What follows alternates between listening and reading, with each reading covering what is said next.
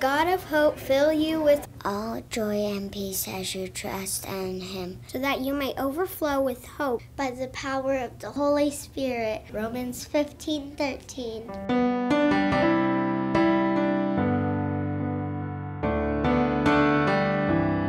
The church is a safe place to grow and recharge. A place to grow and learn about our Savior. We worship, we pray, we deepen. We make friends, we share stories, experiences life. We use this place as a refueling station for ourselves. For in order to go and be the watershed, we must come together and grow individually.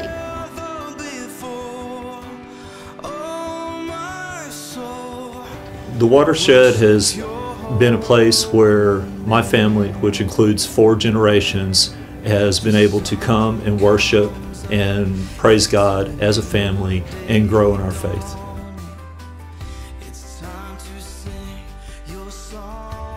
Being a part of the watershed means that I'm a part of an outward-reaching church that shows God's love and compassion to the community.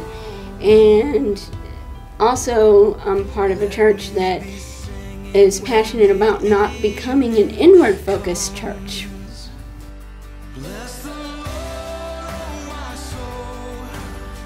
Anytime we've written a prayer request, we always receive a note in the mail saying that they're praying for us and everything like that. And also on Facebook, on the group, I've been a part of giving and receiving prayers on the Watershed Facebook group. The prayer group has affected my family quite a bit. We do have some elderly family members. We have a large family, and the prayers that come from the church and the group are always great and inspirational and help.